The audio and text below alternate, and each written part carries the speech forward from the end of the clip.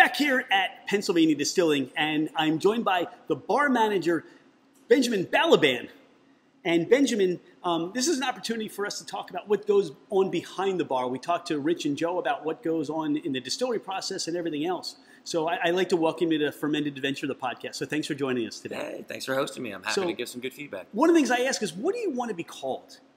Is it bartender, mixologist? How do people want to refer you to as? I usually like my first name. I mean, by textbook, what I do here, it's definitely mixology. I prefer Alchemist because I like the freehand atmosphere of creating items. But, I mean, I do measure, so mixologist would be the proper term. But we're just doing something nice for the community here for a friendly face to give them what they actually want, a good drink. All right, Benjamin the Alchemist. That's perfect. I like that. So how did you arrive at alchemy? How did you arrive doing the bartending and the mixology? How was the journey for you?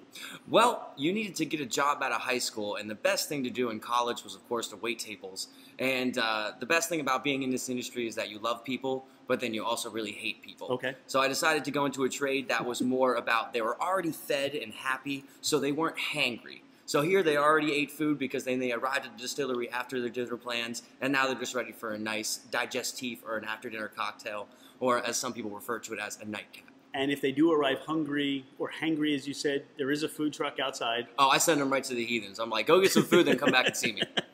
So, you know, we talked about a little bit about how you got here. What do you enjoy most about bartending? What do you enjoy most about being behind the bar? I enjoy my regulars. Those who actually come back that I made a positive impact on for the experience that they had here and they want that to continue with the relationship is actually one of the most rewarding parts of this job. Other than that, the creative outlet of creating artisan-style cocktails that I get to take my time making instead of just putting them out there as fast as possible so you can get a drink in your hand. So I like the atmosphere of taking my time, being with the guests, as well as doing everything from scratch on an organic basis to do everything myself. So what is your favorite spirit? Do you have a favorite spirit to work with or something you gravitate towards? Here, I love working with the whiskey most.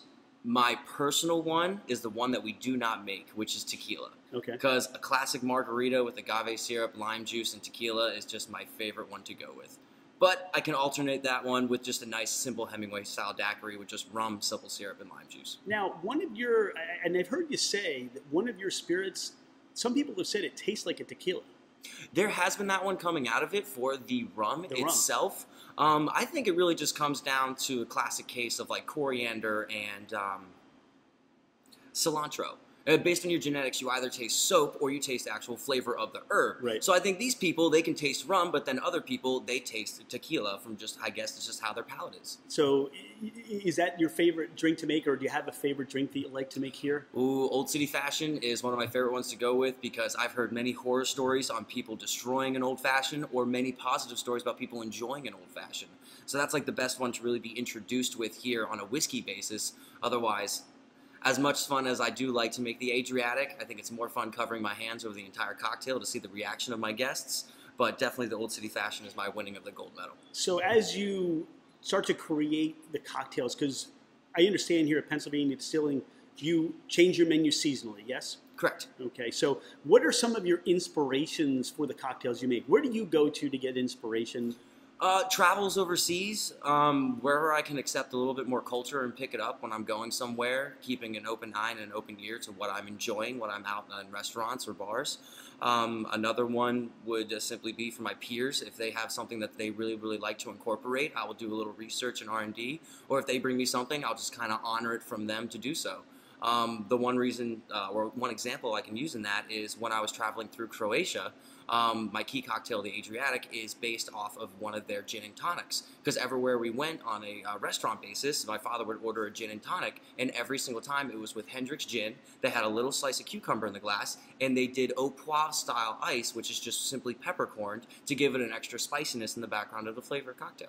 So basically what you rely on is some of your travels, your experiences, that you can now use and create things behind the bar. Yeah, just keep it going from there. So what are some of the other inspirations that you've now brought out of some of your travels? What are some of the other cocktails that you've brought You mentioned the Adriatic. Are there any others? Ooh, there's a spicy one, especially the use of cayenne, ghost peppers, and Carolina Reapers. I had a local gentleman who comes in here quite often, grows his own peppers at home, and he asked me if I wanted to incorporate any of them. And a lot of people these days, especially for the spring and summer times, likes that extra release of endorphins to get them nice up and going.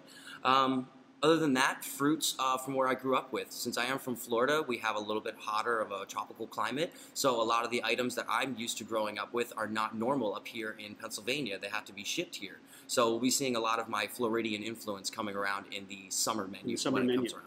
Which is exciting. And what really comes out is you're a craft distillery, and you're making unique products. And the thing that you get to do is now you get to make unique craft cocktails.